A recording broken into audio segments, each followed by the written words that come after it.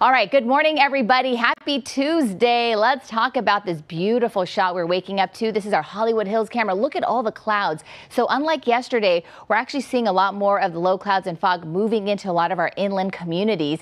So now that the sun is slowly coming up, we're going to start to see the clouds clear away a little bit later on. Right now, with our now and later forecast for the Inland Empire, the clouds have also moved in this far. So 57 degrees later on, once the clouds clear, more sunshine, and it's going to be another hot day.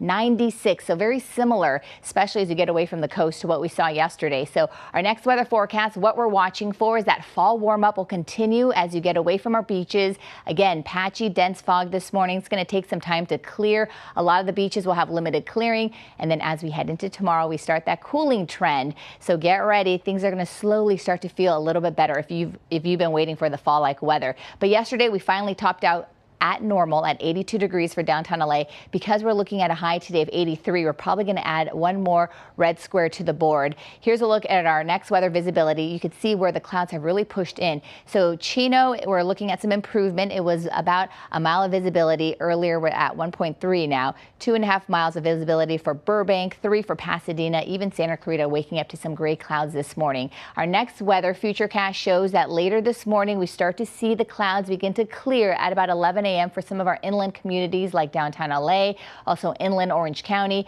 It's not until after the lunch hour we really start to see that sunshine. And then unfortunately, some of our beach communities like Malibu, Santa Monica, the South Bay may still be under some gray skies later this afternoon. The good news is that in Orange County, the northern part of the ocean, or the beaches that is, we'll probably see some clearing and more sunshine. As we head into the rest of the week, a little bit more quiet because of this high pressure system. We're tracking a low to the north of us that's going to continue to cool us down, and we'll have even cooler temperatures by the time we head into the weekend. But once we get past the weekend, we start to warm up again. You can see it right here with our next weather 7-day forecast for LA and Orange County. Low 80s till Friday. By the weekend, we'll have some upper 70s, and then by Monday, we start to warm up again. All right, next weather forecast for the valleys. This is our 7-day, 97 today with low 90s for the rest of the week, and then by the weekend, topping out much cooler in the upper 80s. We have mid 90s for the Inland Empire, and then 80s also by the time we head into Sunday.